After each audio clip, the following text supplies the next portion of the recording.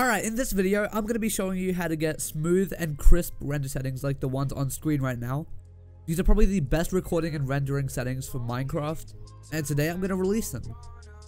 Without much more talk, let's just get right into it.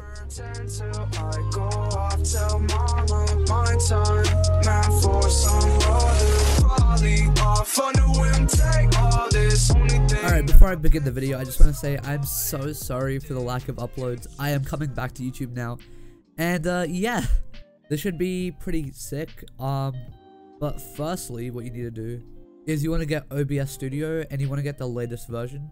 So all you want to do is go to obsproject.com, I believe, like here. Go download, download whichever one you need, and that actually should be it. So if you're Mac or Linux, just click one of these and then click download installer and install it. Okay, so once you have gotten OBS, what you want to do is go into your taskbar, search up OBS, and make sure you run as administrator, or else you'll have some recording problems. And yeah, just always run it as administrator, because first when you get OBS it works fine, but soon you'll have some problems. I don't know why this happens, there's no reason for it, but yeah, just always run it as administrator.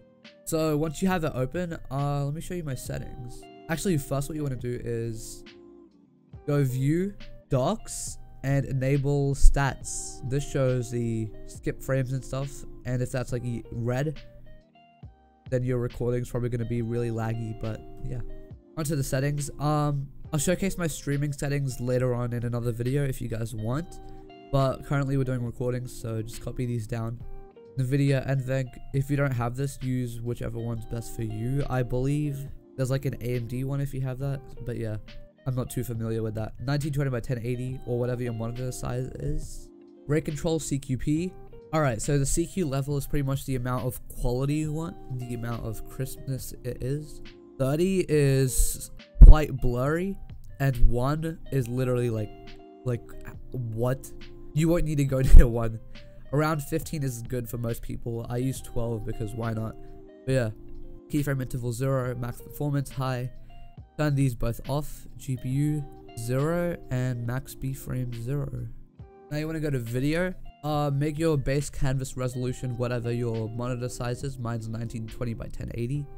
And also don't scale it down, just keep it at 1920 by 1080. Downscale filter, bilinear, fastest but blurry if scaling. Fractional FPS value. Now this is the amount of FPS you want to record at. Pretty much the higher the FPS is, the more motion blur it creates, because it blends the amount of frames together into 60 FPS.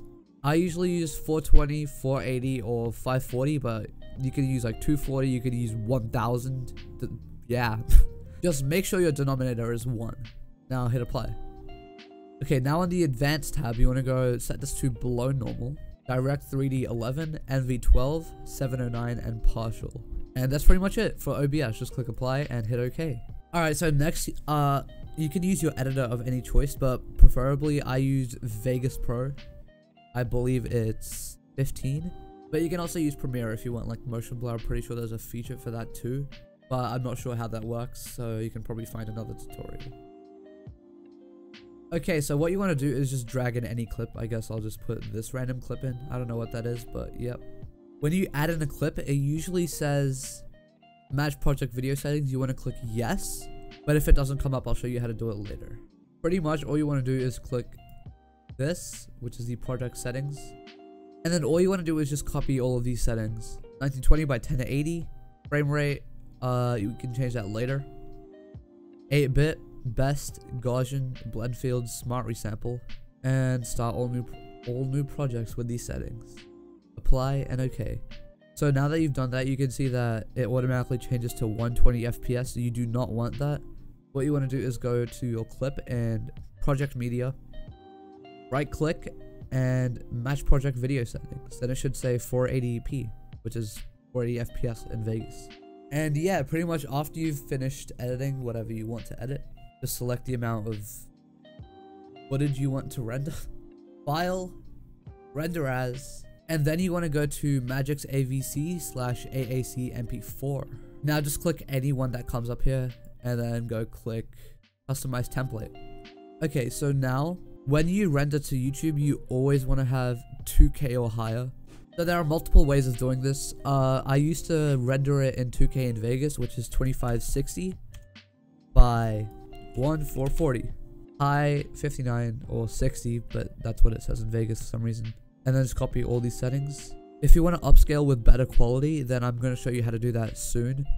So if you want to render with FFmpeg, which is what I'm going to show you, then you just want to keep this at the same quality that it was of the recording. So 1920 by 1080.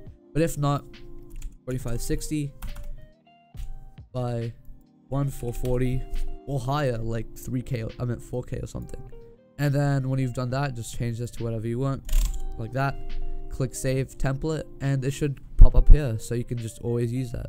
So when you've done that, just click browse and change it to wherever you want, and then click render. Perfect. It should start rendering. But pretty much, upscaling with FFmpeg only works on the video graphics cards. So if you have like AMD or something, then I'd suggest just rendering it in 2K or 4K in Vegas rather than with FFmpeg. But yeah, I'll leave a tutorial in the description on how to do this. How to install it, how to get it to work, and yeah, pretty much it from me.